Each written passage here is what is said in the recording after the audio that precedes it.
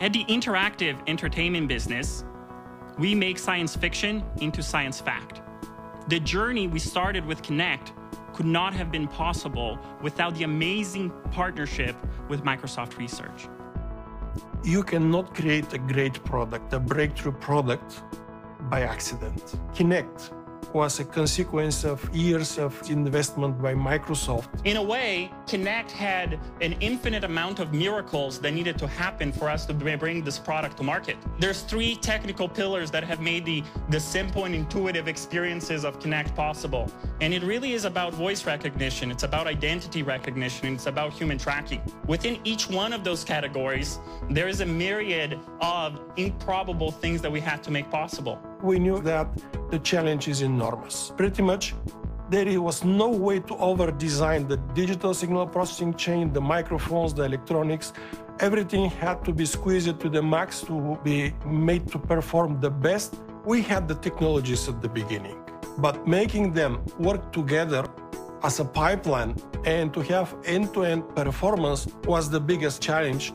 In research, sometimes you work on things that you actually don't know where are the applications.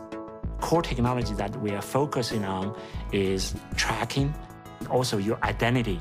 We want a computer to be able to recognize you and continue tracking you. We developed a software system technology that combines 3 factors: your face and the clothes that you're wearing and your height to determine whether this is the same player. To enable immersive gaming, you have to be able to track the body in real time. And moreover, we needed to leave some of the computing resources available to game designers to write their games.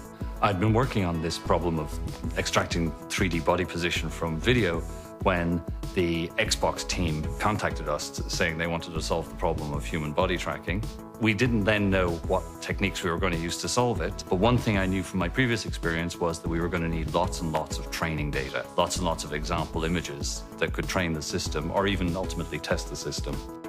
I was involved in the human body tracking part of the system so that it can turn you into an avatar or interpret your body motions as gestures to control the game.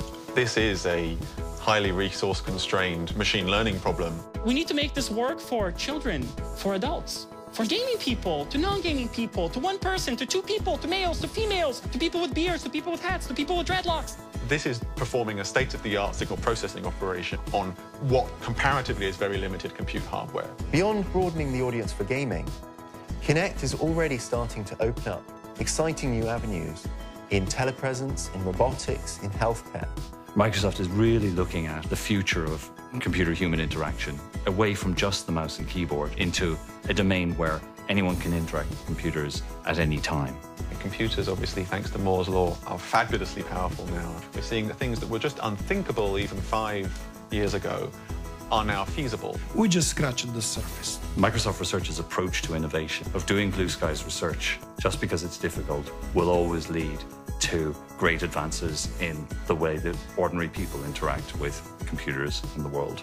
The incredible partnership between the Kinect team and Microsoft Research has allowed us to make tomorrow happen today.